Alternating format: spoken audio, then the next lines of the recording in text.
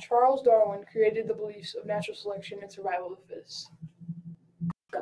Charles Darwin came up with the hypothesis that all species are related.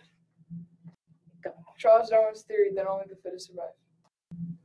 He observed finches and many other species on his 5-year voyage on the Beagle. He went against all people's beliefs that God created all the animals. He went against all people's beliefs that God created all the animals. Charles Darwin's book, The Origin of Species, was a record of all observations and theories he came up with while on the Beagle. In conclusion, Charles Darwin voyaged on the Beagle for the study of the finch for 5 years, made a book, Origin of Species, and was an amazing scientist.